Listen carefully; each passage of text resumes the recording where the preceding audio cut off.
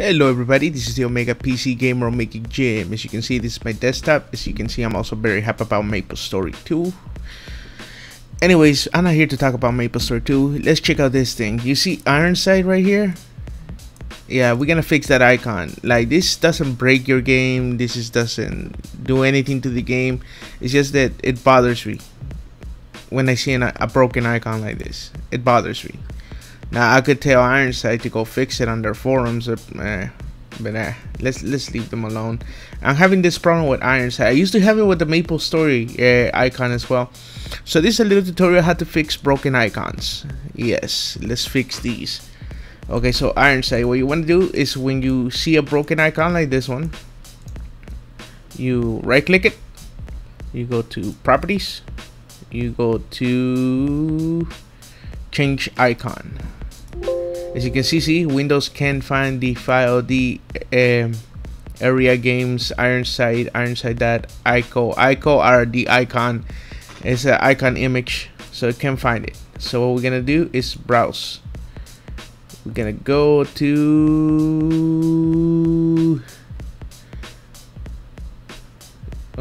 go to where's my PC? Okay, this PC. Now I have different drives here. I have a portable drive, I have the main drive, and I have a solid state drive, which is the one that handles Windows and any of my editing program that I use. So for you it might be C drive. For me it's gonna be on the D drive. Wherever you install area games or IronSight on, that's where you're gonna find it. I think it's gonna be on program file 82. Nope, I mean 86. I say 82. Nope, it's not here. Did I install IronSight on my main drive? I think I did. Oh no, there it is, there it is. Let's see, area games, IronSight. And then as you can see, right here we have the application, the IronSight setup, and the IronSight logo. IronSight launcher, I mean. As you can, and that's the uninstall. Normally, like this one has supposedly an icon somewhere that I can look for, but apparently it can't find it for some reason.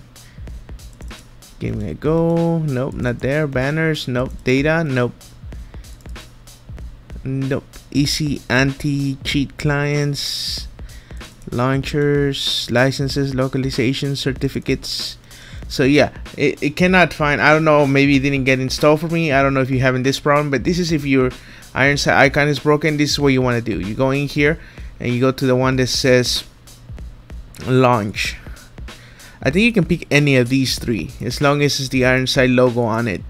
It doesn't matter the application. I'm just gonna pick this one and go open.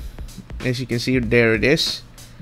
Just gonna use that as the icon. Go here. And now as soon as we hit apply, it should change. Bam. As you can see, if you don't like that Windows Shield thing, I think we can pick the other icon on it, like this one right here, and we can just apply and it will remove that shield with it. No, it doesn't. So that shield stays there.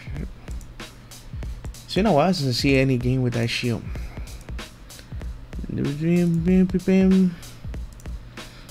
I thought it's because I picked the launchers.